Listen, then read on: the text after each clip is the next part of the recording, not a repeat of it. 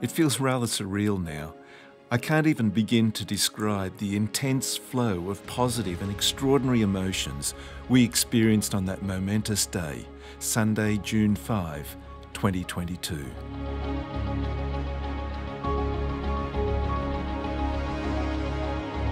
Yeah, it was an amazing journey.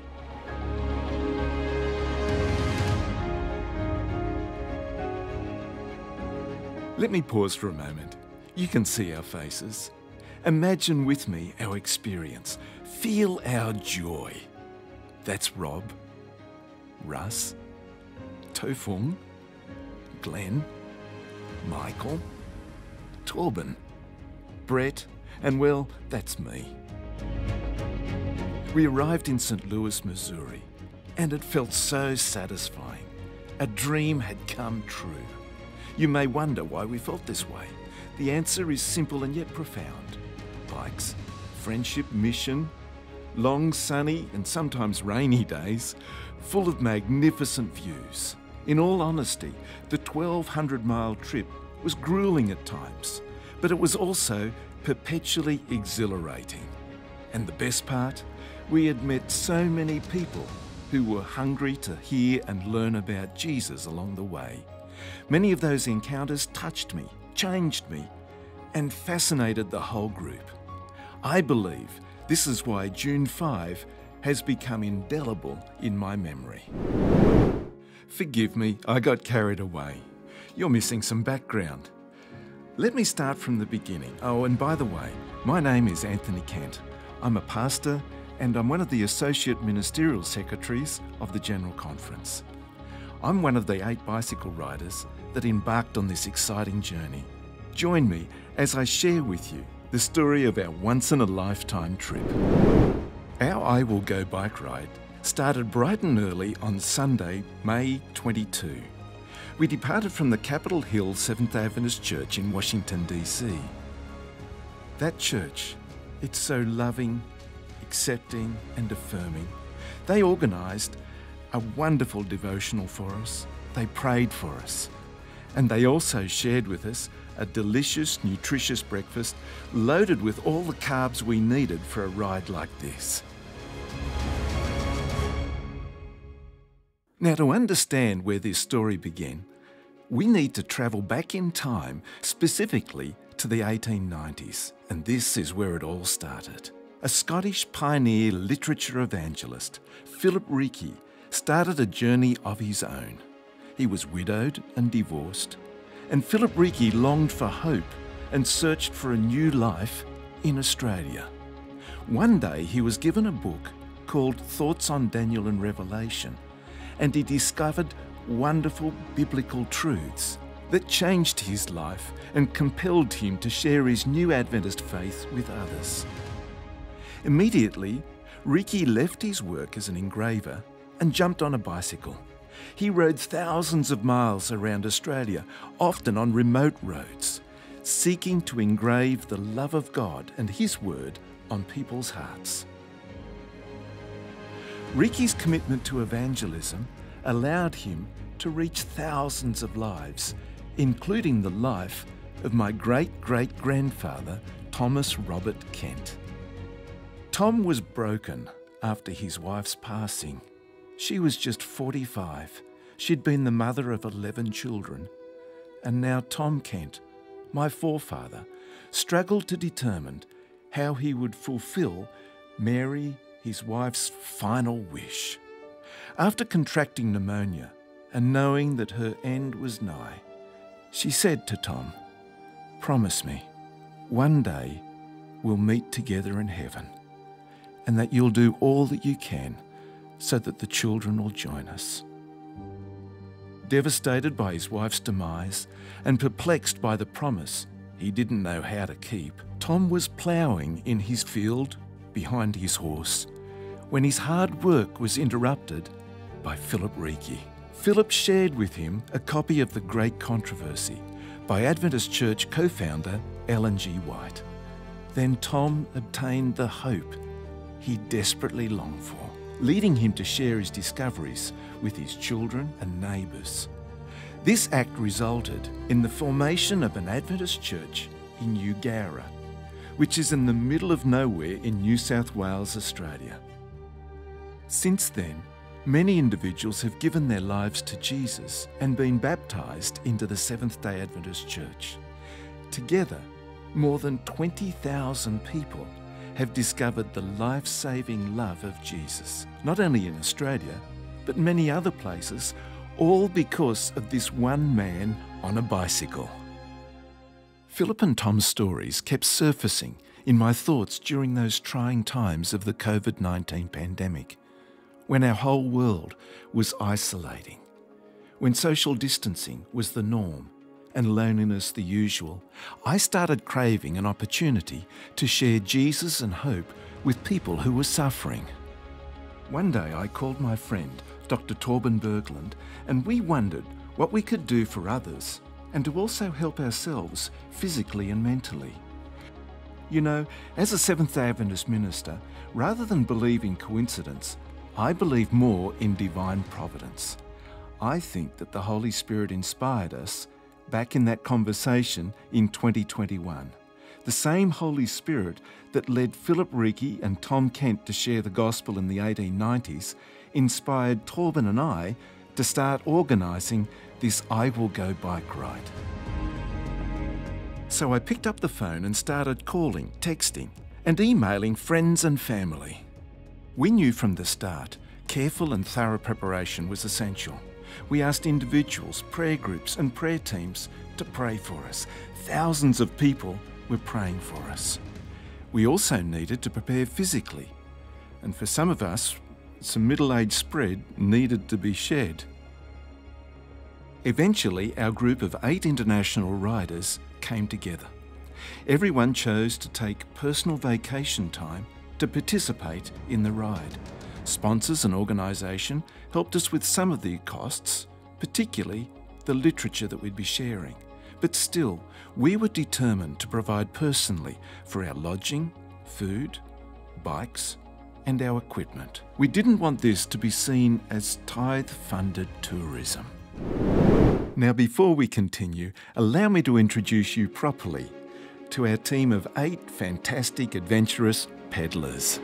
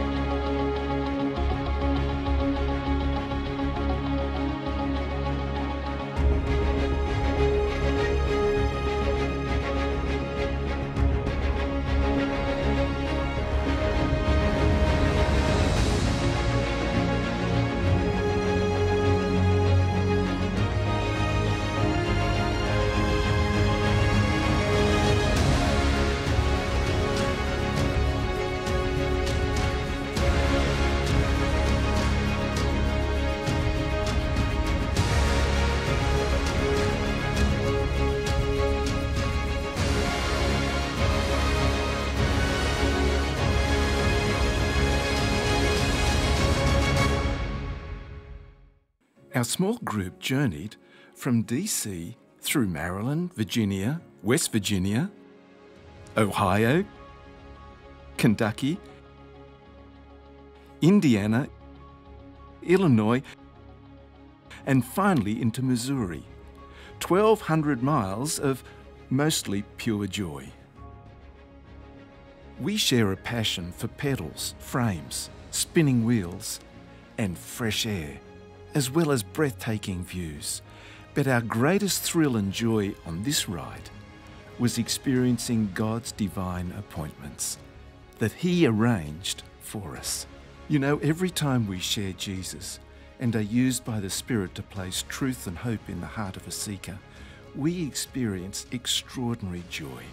Sorry, I didn't mean to be preachy, but we'll talk about witnessing some more. You know, it really was the best part of our whole trip. In those initial few hours, very early that Sunday morning, We were amazed how many people were out, strolling, exercising, walking their dogs, or just sightseeing. And they were so happy to chat with us, to hear our story and accept our literature. Our next stop was the General Conference of Seventh-day Adventist Building, the actual headquarters of the World Church. Our president, Elder Wilson, greeted us, prayed for us, encouraged us, and requested God's protection for our journey. Because the Lord will be gracious to you. So let me pray for you. I must say, we felt so affirmed and special. Coming directly from the throne room of heaven. Thank you for hearing us. Bless every rider and the support team. In Jesus' name we ask. Amen. So many of our friends and colleagues came to greet us and to warmly send us on our way on that Sunday morning.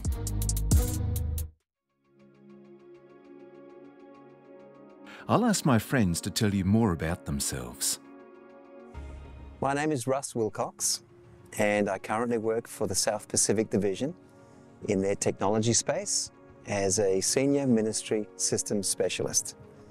Basically what that means is I'm there to be part of the team that oversees technologies that help discipleship and the local church ministry. My wife's name is Christia, and together we have 3 boys, Colin, Peyton, and Luca. All 3 boys are in their teenage years. Colin is 19, Peyton is 16, and Luca is 14. It's a lot of fun being a father of 3 teenage boys. They keep me honest. I don't get away with much, and they are now getting to the space where they know far more than Dad on most things. So it's nice to be able to go to them for help on a whole lot of things. Cycling for me goes way back, I guess. A number of years ago, I got into triathlon in my senior schooling years, and I really enjoyed that. And then I took this big break while we had our family and my kids were young. Coming out of that, I started to get back into cycling. I had some issues with health, and in those valleys of poor health, for example, I had a bad infection in my back, which was unexplained. A golden staph infection, which rendered me unable to walk. It was during that season I said, Lord, if I get out of this and I can still walk, I'm gonna do a triathlon. And I set my sights on an Ironman. Yeah, we need to urine test Russ. He's a very strong cyclist. Both Russ and I do triathlon, and I've seen his times in the past, and he's very impressive. But don't tell him I said that, because we don't need his head any bigger than what it is. So I worked my way into that and managed to do 2 of those. But then I had some injuries with mountain bikes in one case and a road bike in another. And I was not sure actually if my wife would let me come on this ride, given the way I've had trouble staying on the bike, rubber side down, so to speak. But sure enough, she let me come.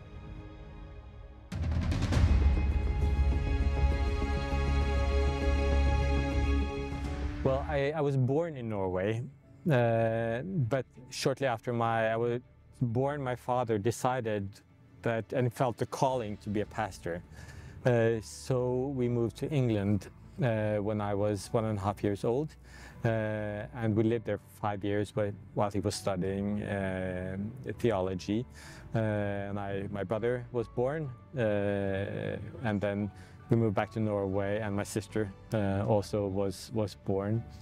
So I grew up like in a pastor's family, very much, and that was very much like the framework of our family. My dad and my mom were very committed to ministry. So many of my childhood memories are related to ministry. My father was like the traditional type of evangelist, big public meetings, and I was involved in doing the slides. That was not PowerPoint slides, that was the good old slides, and I would manage them. So that's, from very early on I was involved. So in that sense I grew up in the church. I also like through my childhood, like from 6 years old, I sat every winter through this public evangelism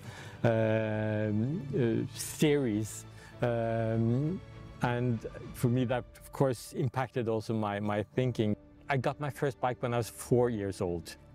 That was like a small yellow BMX bicycle. And I think pretty much like my passion for, I remember that bike and every bike I've had since. So it was a big passion. It's been a big passion, even so much that when my last year of medical school, like before I started medical school, I had the idea that I would like to do some kind of bike business, bike shop or something. And then I started medical school and that sort of went dormant, that passion and idea. But then my last year of medical school, then this dream came alive again, and I actually started like a bike business after medical school. So my last year of medical school was 50% medical studies, 50% bicycle studies. But I still passed and got decent grades. So I'm still like as safe as a doctor, I think. Oh, that was funny. We woke up to a cold day in the low 50s. That's 11 degrees Celsius. Yeah, I just wanted to share a reflection from the Psalms. And as we consider what we're about to embark on this morning, we're heading for the mountains. And not having been there before, I'm not entirely sure what to expect, but they're going to be some big ones, apparently. So that's exciting. So I was thinking about a psalm which is a song of ascent. And this was a song that God's people would sing as they went up the mountain, so to speak, it's Mount Zion, to the temple. And they would have this song among with, I think it's about 15 or so psalms, which were songs of ascent. This was one that they have on their heart. Those who trust in the Lord, it's Psalm 125. Those who trust in the Lord are as secure as Mount Zion. If you think security and you think a mountain, you know, we were just talking about security in guns, you know, but a mountain, steadfast, secure, enduring, as it were, forever.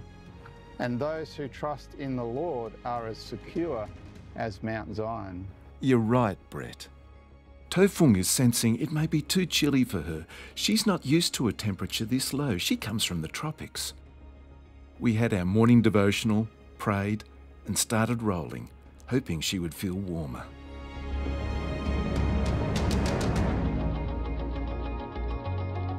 It's a struggle for Tofung.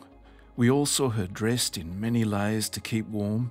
It was heartbreaking to see her suffer from those low temperatures.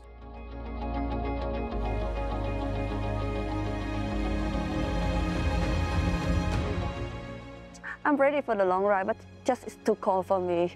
Yeah, every time we stop and resume the ride, my face like too cold, and then my finger got numbed because of the cold. So I think I don't want to continue. I need to keep my body warm because I still have a long ways to go to St. Louis. But don't get the wrong impression. Tofung is made from steel and Kevlar. She's a successful triathlon athlete that impressed us with her strength and determination. She's handling these big days really well.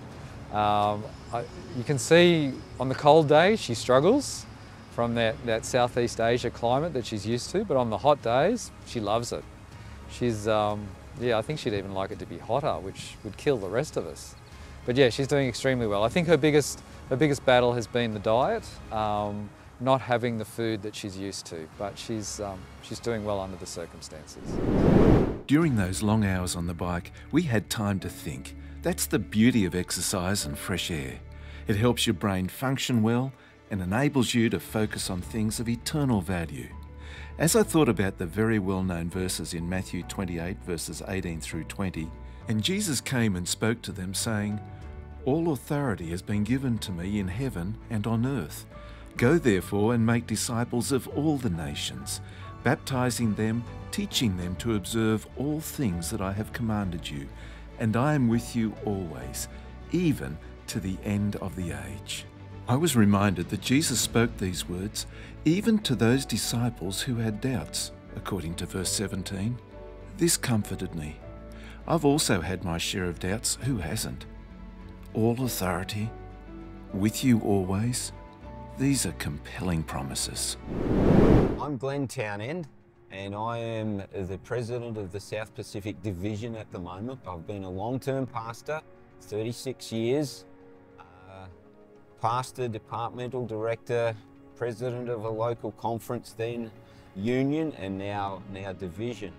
And our division is really quite unique because we have Melanesian, which is the bulk of our membership, Micronesia, which is the smallest part, and then Polynesia, and then we also have Australian, New Zealanders, Maori, Aboriginal, but also more recent immigrants like myself. And so cultural diversity is absolutely huge, but amazingly, we all get on. And I think that's the blessing of God. Look, as long as I can remember as a child, I've had a tricycle and then a bicycle. My dad grew up in Christchurch, New Zealand, which is a city of bicycles. And my mum used to ride her bike to school or to the bus to get to school, as she lived in farms in Gympie. So they've always given us bikes. And biking has just been a part of my brother and my life. I do have a very stressful job, I understand that. It's an honour and a privilege. And cycling is an important part of that because I keep physically healthy, and to be able to do what I do, physical health is a real blessing. And then also keep mentally healthy because all the stress and worries can go as the endorphins come into the body. You feel the breeze coming, you know, breathing in the fresh air, you're out in the countryside, enjoying God's creation, and you're able to spiritually refresh and pray as well. So for me, it's one of those disciplines that I enjoy that keep me fresh and focused. As I ride, I try and just think about the ride, nature around, God.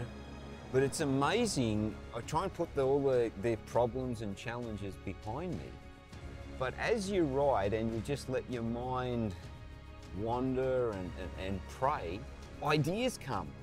And then at the end of the ride, other times go, oh, that's the solution to the problem. And yeah, that's one of the benefits. Yeah, my name's Brett Townend. I'm the conference president for the South Queensland Conference. So we're based in Brisbane, Australia. Glenn's my older brother, and then I have a younger sister, Carolee. And Glenn and I are only about 18 months apart. And so he's always driven me, because I've always had to try and keep up with him, you know, being the older brother. And he's very driven, very competitive, and so it made me become pretty much the same, because I had to keep up with my older brother, you know. And then of course, I do remember, well, I don't actually personally remember this, but my mum tells the story about him riding his tricycle with a little trailer on the back, and I was sitting in the trailer, and we were in Adelaide, and he said, well, Mum said, where are you going? And he said, well, we're going to ride to Gympie, which is where my grandparents lived. That would be, oh, I don't know, 2,500 kilometres away. So we didn't make that journey. I think we'd be still on the road now if we'd started out.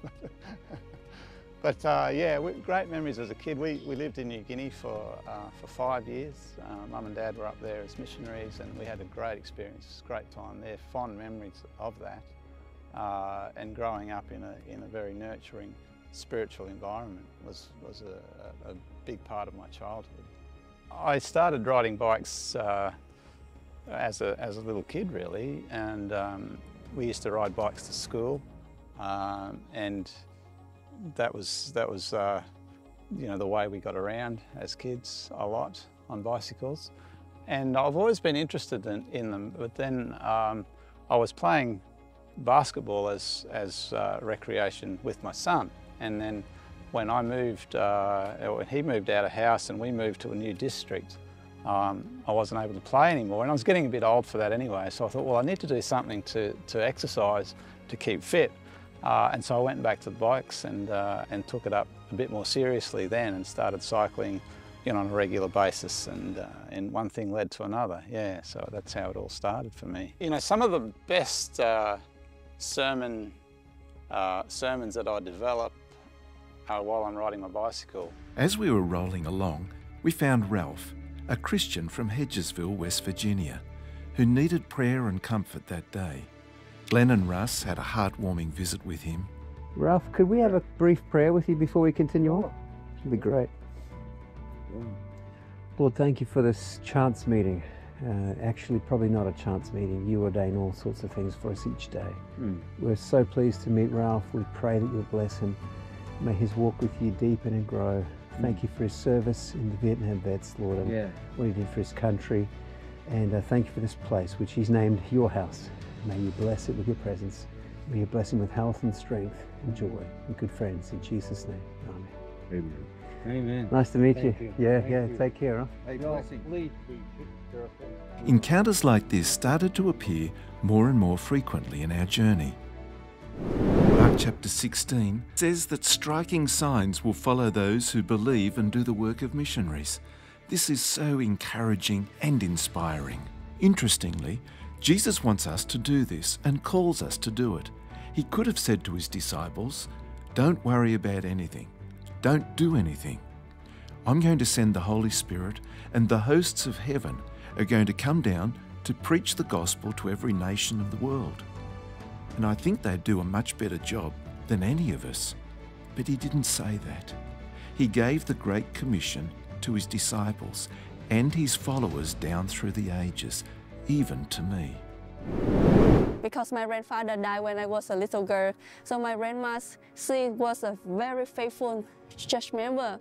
I can see my mom and my grandma, every morning they wake up, they pray, they study Bible, and they give a very good example for my life. And that's something I will never forget. And give me, so that's what I follow them. Even when I grow up, I'm busy with life, I just remember that good example for my grandma and my mom. Every morning, the first thing we do, we get up, study the Bible, and pray. When I finished college in Vietnam, then there's an Australian elder. He's the publishing director of our union at that time. He came and he wanted to start a computer training. So I'm in the training. And so after the training, he said that I need a leader. And he just pointed out me, you will be the leader. And so that's how my ministry started off. But what I found out here when I come to America is that my other rider, the 7 men, so strong. They're really strong, out of my expectation, and it's really difficult for me to try to catch up with them every day, but I really try my best.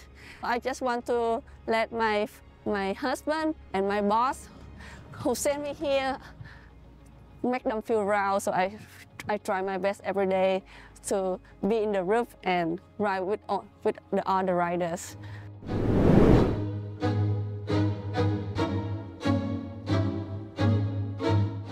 A new day and a new test is on the horizon. We'll have to do some serious climbing today, and our minds need to be focused on the challenge. Talking of challenges, I know Michael has been through some very challenging moments in his life. May his testimony help you to understand God's amazing grace a little better. Yeah, there were some challenges along the way. Probably that really began when I was about 16 months old. My mum If it was the modern day, she would have been diagnosed with postpartum depression.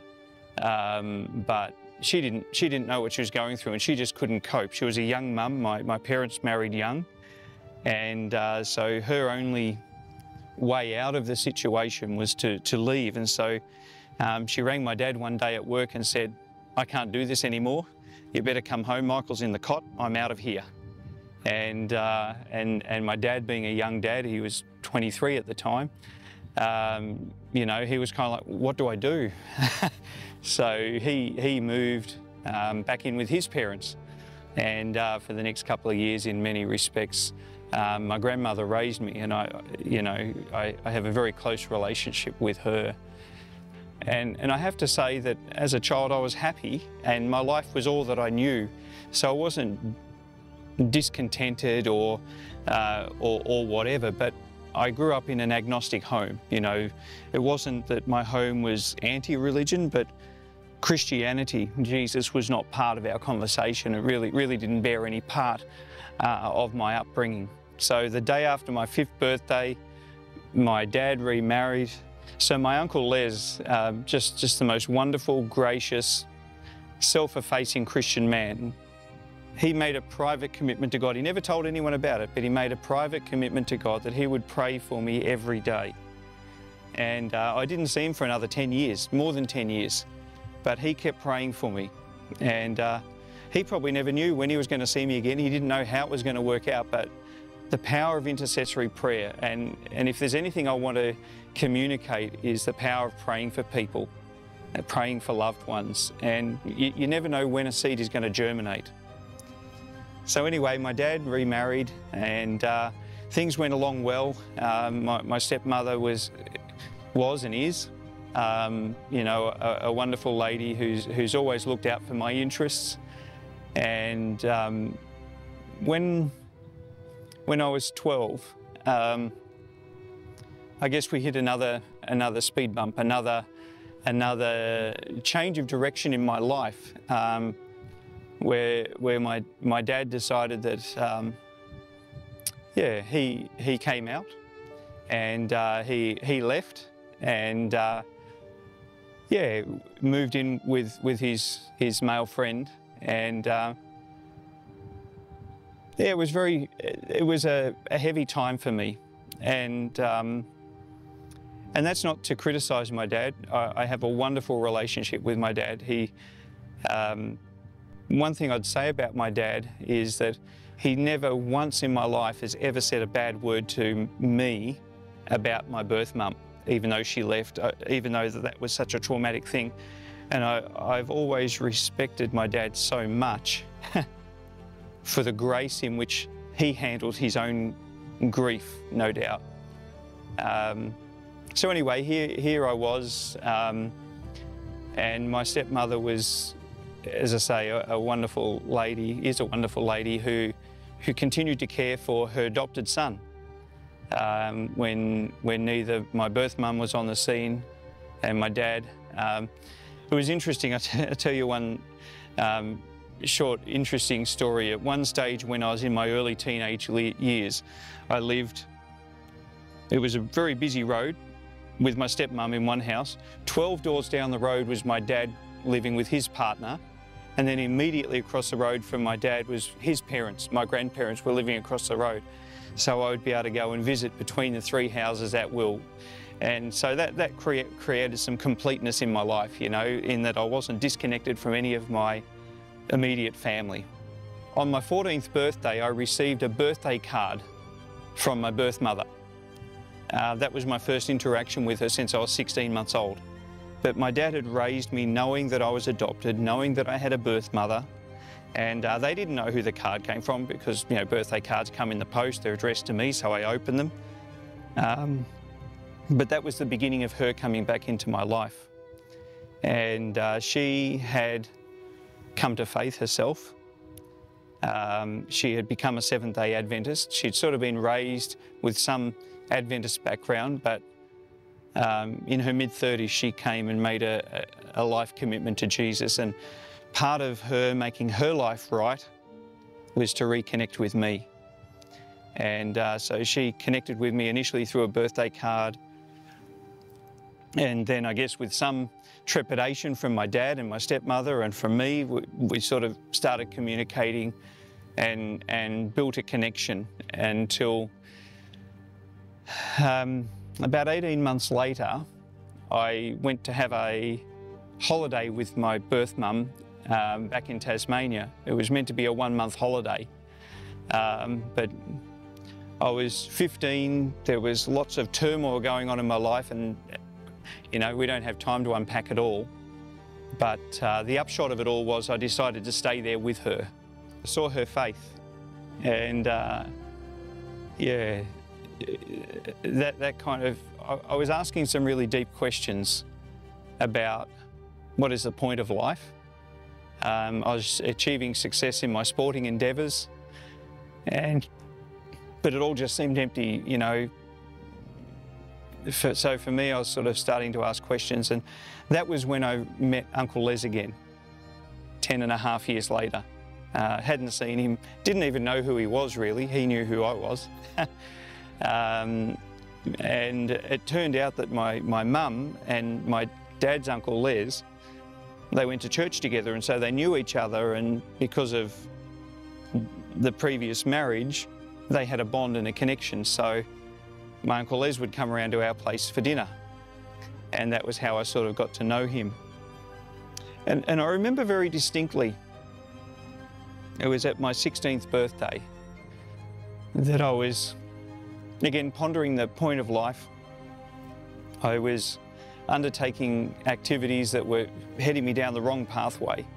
I was on the edge of dropping out of school, and it was kind of a point of saying, yeah, what is going on? And there was some spiritual warfare going on in my life as well. And it was at that point that I decided to give my heart to Jesus. And the amazing thing about it was,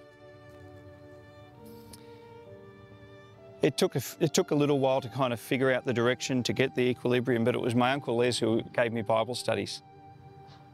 And it was my Uncle Les that ran a Revelation seminar in my house. It was my Uncle Les who gave me one-on-one Bible studies.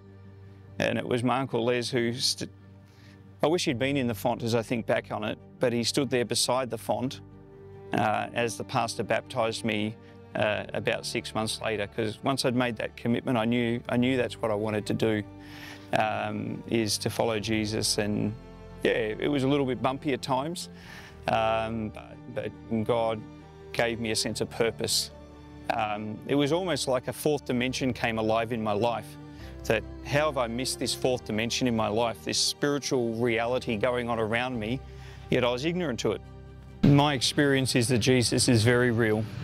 And when God started putting people in my life to say, you should be a pastor, I was like, you've got to be kidding me. It was the furthest thing from my mind.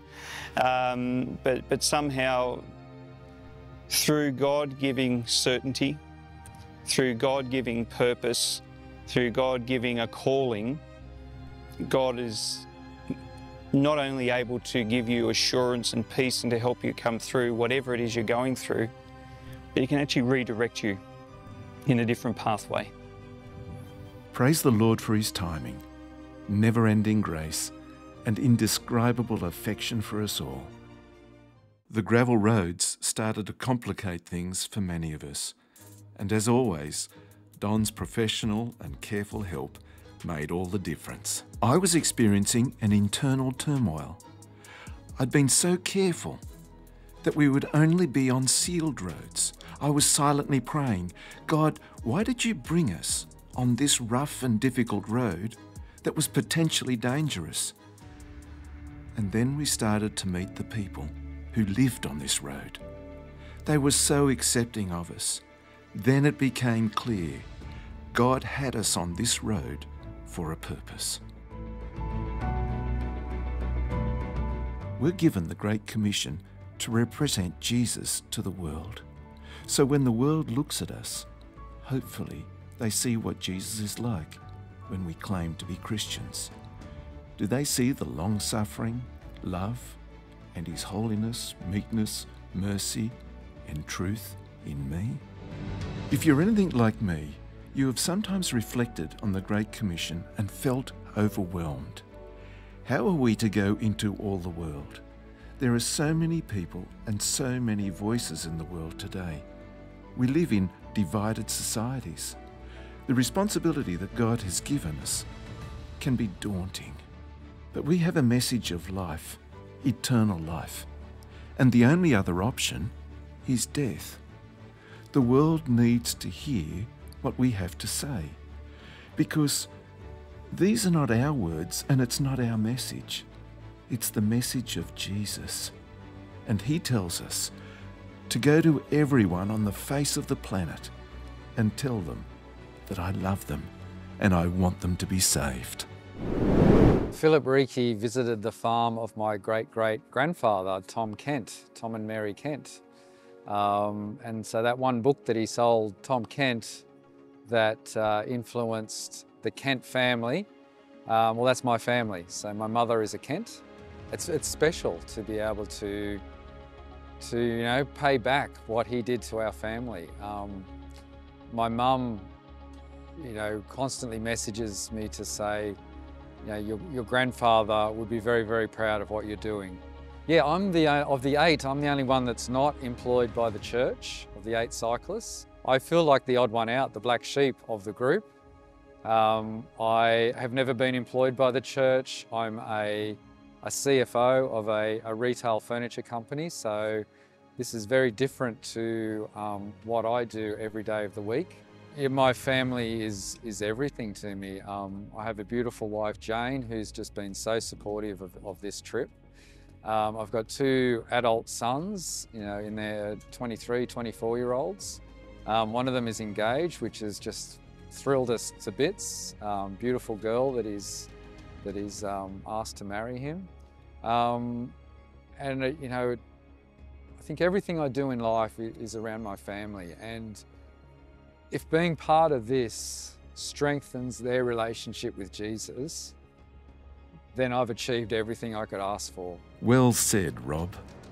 The Lord began to show us that we needed to be more confident in our witnessing. We shared many copies of The Great Controversy in Your Bible and You, and heartwarming conversations took place this Thursday, May 26. God was revealing to us that the limit to our witnessing was our capacity, not His. Today, it's a Friday. We'll move as fast as possible to make it to Parkersburg before sunset. But of course, we'll stop to meet people and pray with them. Hey, you're talking about us. You got to finish all this and then you got to start inside there. Yeah, I got to come up along the inside. You're doing a good job at making a difference. Oh, yeah. Looking good. So we just had a really nice visit with Trevor and his 2 boys, his teenage boys. We're actually preparing to head out on the camping trip, and we rolled in there, and they were super friendly. Anthony shared with them, and we told them the story of Philip Reiki. Anthony shared a book, and they were really appreciative, and it was such a nice visit. It was, and they were welcoming, they were accepting, and really open. And Russ led them with prayer, and they were so respectful with the prayer and responsive. To me, this is what it's all about. Praying with people, meeting people, sharing the message. We left them with The Great Controversy and Your Bible and You, and it's just really satisfying.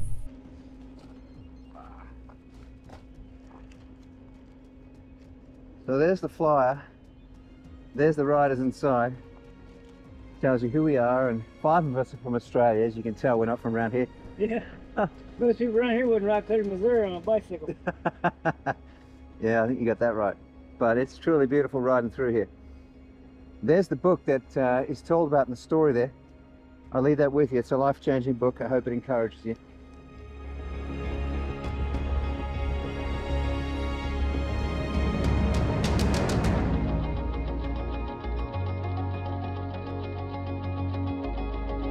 We've just got over 40 miles to go. A storm system is coming through with really severe storms. It's 40 miles to our hotel. Sabbath is coming in. So we've just got to pause our witnessing just so we can get to the hotel and be safe. We're disappointed about that, but it's just what we've got to do.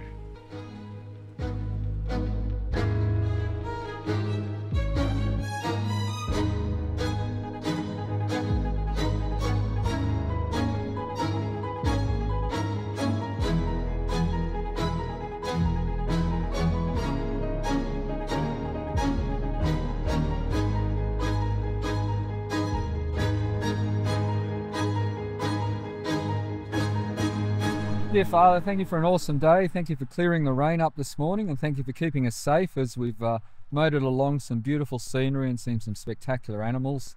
We just ask that you'll be with us now in this last 20k as we head into Parkersburg. Keep us safe, help us to concentrate and to get to our destination safely, ready for a hot shower and a big meal and a good sleep. For Jesus' sake, amen. I'm okay. But I'm happy it's only 20 kilometers left. So have a warm shower, rest day, Sabbath tomorrow would be wonderful.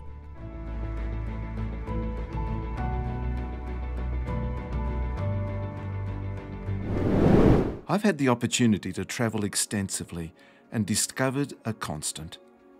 It's the bonds of love that's shared with my Adventist family around the world.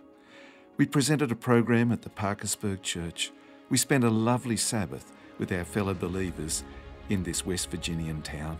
One of the members of the church selected a song that we all sang together, and that song stayed with me for the rest of the ride.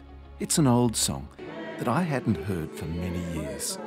In the preparation for the ride and during the ride, I was anxious about the safety of the whole group. We had taken every precaution so that we would be safe. But then we sang that hymn, "Anywhere with Jesus, I can safely go." It certainly stayed with me, and it gave me such enduring peace.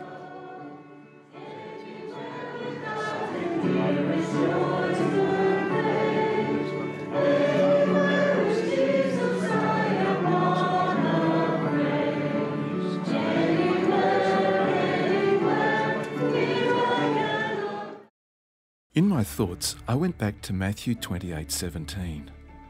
When they saw him, they worshipped him, but some doubted. It doesn't matter. Jesus says to you and me, doubters, go and share the gospel with every nation on the face of the earth. Going and giving, going and giving. In going and doing, we ourselves experience a transformation. Our doubts fade and become beliefs. As a non-trained layman, which is what we all are, we are the volume of the church. I would absolutely recommend stepping out of your comfort zone. It's been the most rewarding, what are we up to, 10 days or so of being able to share an incredible story and an incredible hope with people. Look for opportunity. I suppose my advice is look for opportunities in your everyday life that you really enjoy doing or that you just do as part of a habit and build on that. It happened repeatedly. We didn't engineer it, but we certainly prayed for it. This is a God thing. You'll see it happening every time you get involved in mission. Even though hard to describe, it's real. God orchestrates encounters, and we, in awe, see His grace in action, working through finite human hands and human voices.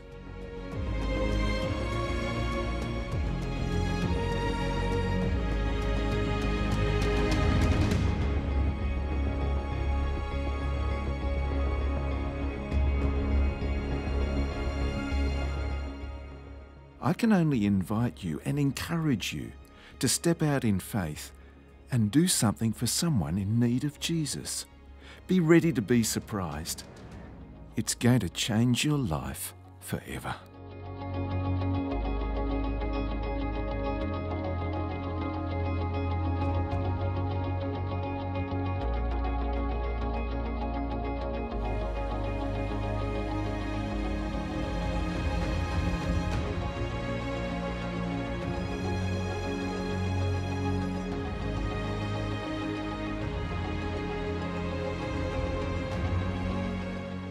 Oh yeah, we met some really nice ladies.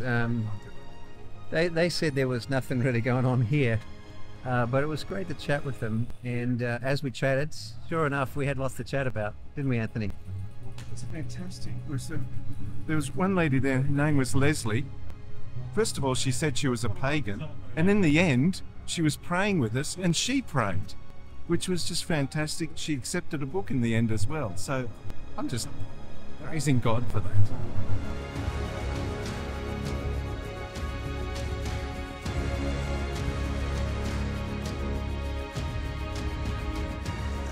I've developed now an awareness that God is already ahead of us.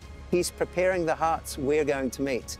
And we've seen in a number of the stories and the valleys and the places we've been that God has already ordained these connections. And so going with that sense of faith just gives me such confidence to say, God, I don't know what's coming, but I'm looking forward to it. And this is the confidence that we can have, because it's not self-confidence, but confidence in what God will do and can do through us. Ministry is always a blessing.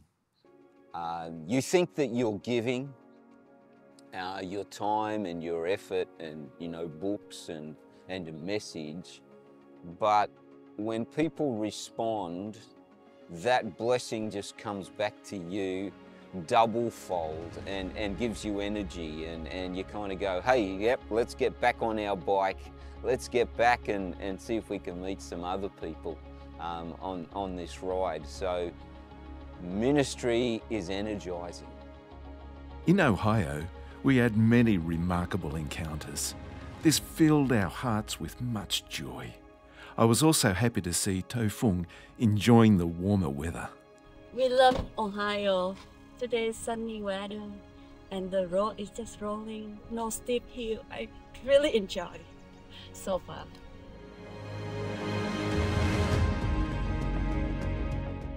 We're doing 100 and, what is it, just under 100 miles today? Yeah. Some days 125, some days 100.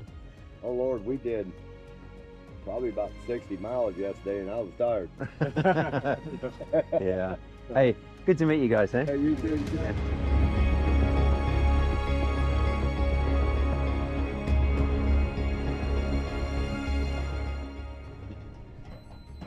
Something you scan with your phone, right? Yeah. Okay. Oh yeah, I see that. Yeah, and it'll actually read the book to you. Oh, it reads book to you? Yeah. Even easier. Yeah. It doesn't get easier than that. That's right, in English or Spanish. Wow. All right, so yeah, so I can learn Spanish at the same time.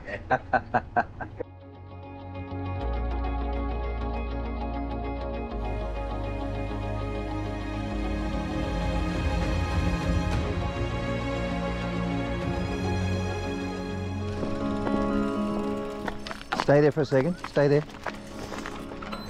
Just rest for a second. In any major pain? Okay. Okay, just feel your back first. Feels okay? And your hip doesn't feel broken at all? Lift your legs. Gently sit. And tell me if it's... Okay. I'll always remember Ohio. It all happened in a second. Just some loose gravel on the road, and it hurt. But nothing too serious happened, and I can laugh about it now. From now on, I was going to need an extra portion of God's help to reach a destination in St. Louis. You can see it through here. Oh, yeah.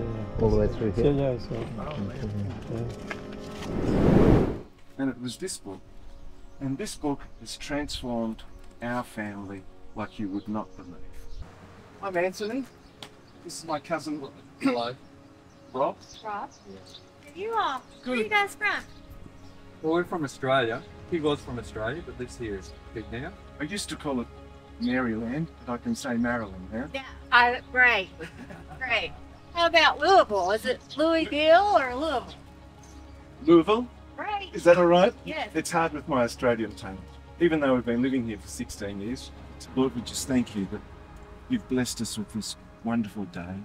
We thank you for the opportunity of meeting with Pam. Lord, we ask that you'll bless her. Bless her loved ones, her family, her friends, her business. As she cuts people's hair, Lord, guide the conversations. May they be conversations that lead to eternal life. So, Lord, we just thank you that you're the great God, the God of love, goodness, the God of the future, the God of eternity, who gave your Son, Jesus Christ, for our eternal life. And now, Lord, just shield, protect, and rest power with us. Pray these things in Jesus' name. Thank you. We made the mistake of stopping at a convenience store and we found some goodies. Otherwise, I think we were keen to push on and get another hour or two in while the day is still cool. What do you think, Greg? Oh, I think we ought to be going. But there are, I guess, nature's needs, and we need to accommodate that. We do indeed. But we've got some good flat territory ahead, and we know it's going to be a hot day, so... Kentucky, I hope you enjoy your time here. Thank you so much. Thanks a lot. Brooksville, Kentucky, remember that. We'll never forget. Yeah, so I would call up to people, and I would just naturally, in my Australian way, I'd say, "G'day, how you going?" Or that "G'day" expression, so they're straight away like, "Oh, where are you from?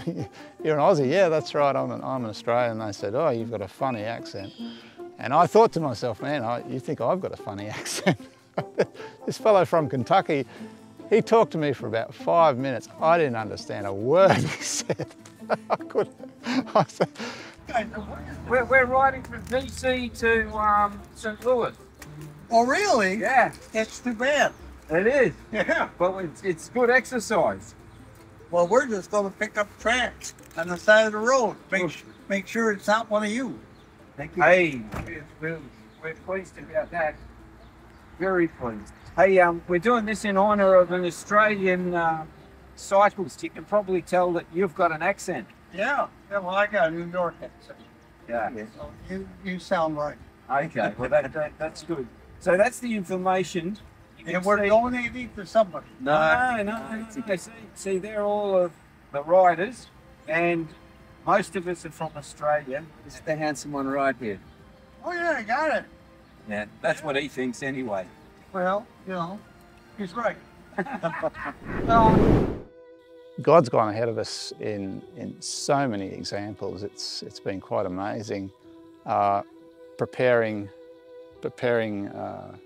meetings with people. We call them divine appointments, and we've really noticed that being the case. You know, people who were actually, you know, physically upset and crying as we shared. There's one guy, you know, I just wanted to reach out and give him a big hug. It was very sad as we shared the story of the Thomas Kent story about him losing his wife, and this gentleman broke down and started crying. He said, "I've just lost my life," you know, and yes, you know, we could have passed that guy by, but it was a divine appointment. We stopped, we spent the time with him, we had prayer with him, and it was just a wonderful experience to know that God had orchestrated that in his own way for it to happen for us and for the gentleman that we spoke to. Yeah. And so this is what we're doing. Riding around, sharing Christian books with those. So they're yours. And one cool thing about that book is if you look at the start of each chapter. Yeah. I will not read them. Oh, won't you? So I'm not gonna try to be rude, and I won't read it. So you have the book back. Okay. I appreciate it. You know what I'm saying? I'm not trying to be rude or anything. No, we're good. That's not my thing. Okay. So would you listen to it? No. I'm sorry, no. There's nothing. No offense. No. We're good.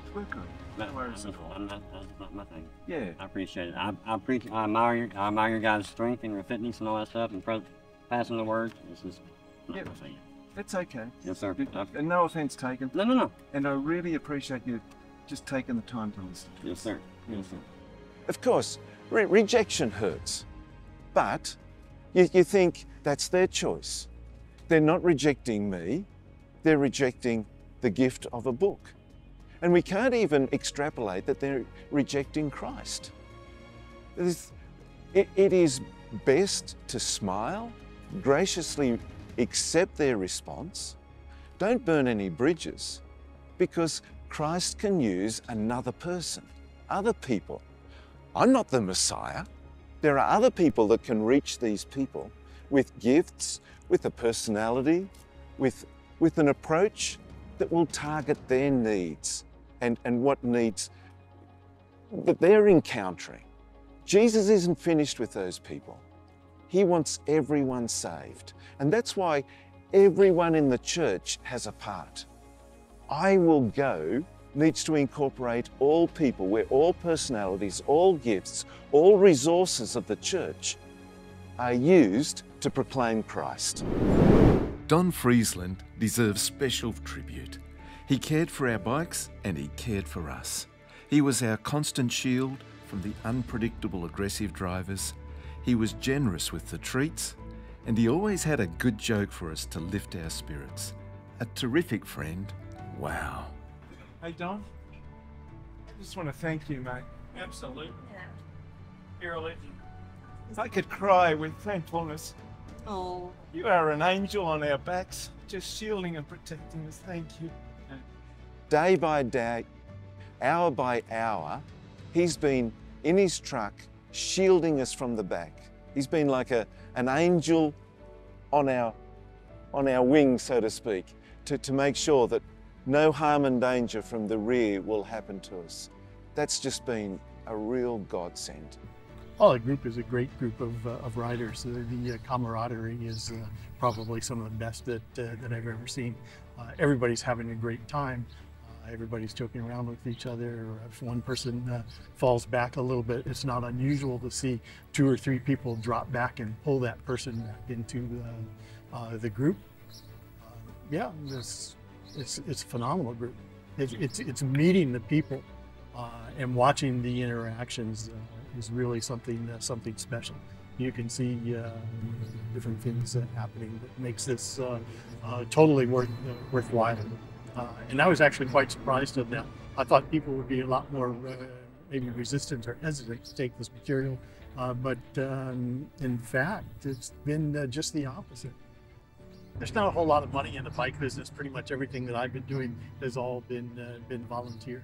In fact, any stipends that we did get over the last 20 years has all gone to charities. We put a whole bunch of bikes in Africa. We actually built them a bike shop. Sent that money over there. And there are 3 wives. There's my wife, Deborah, there's Pam Townend, and Ray Marie Townend. These 3 ladies have done so much for us. They've fetched and carried things, they've cooked, they've prepared nutritious meals for us, they've done our laundry, they've supplied us with all that we need. And we couldn't do it without these unseen ladies. They probably won't appear on camera, or very rarely, but wow, they have been the real strength for us to rely on and to support us. These 1,200 miles taught us a few lessons. The first one is that people are in need, in desperate need of human touch, a friendly face, for someone that would offer them prayer. Secondly, God is always ahead of us, always preparing the way and organising our witnessing opportunities. Thirdly, it gets easier and better as you practice it more. Fourth, it doesn't have to be complicated. Use a hobby, whatever you enjoy doing, whatever is easy for you, and start finding commonalities with others. Start small and let it grow in God's mighty hands. Fifth, be prepared to see miracles happen and to be transformed. Yes, as you share, you'll find that the biggest blessings come back to you. That's what we found. And here we are again, right where we started, arriving safely in St. Louis. Although tired, we are amazingly energized. Even though this adventure is over, I'm confident this won't be the last time we embark on a journey like this. This is just a brief pause as we await God's continual daily leading. I hope that what you've witnessed has inspired you to think of exciting and exhilarating ways to share your faith with a world in desperate need. Join us as we say together, I will go.